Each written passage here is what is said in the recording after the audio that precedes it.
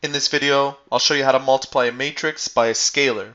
To multiply a scalar to a matrix, as shown here, you'll take your scalar quantity and multiply it to each individual number within the matrix.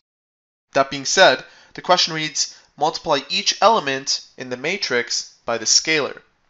So we'll take this 3, multiply it to the 2, and that gives us 6, 12, 3, 15, 21, and 9. That is your final matrix for part A.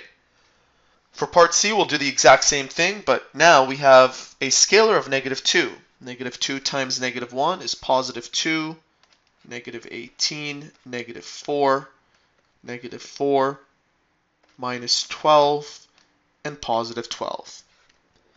This represents the answer to part B, and that is how to multiply a matrix by a scalar.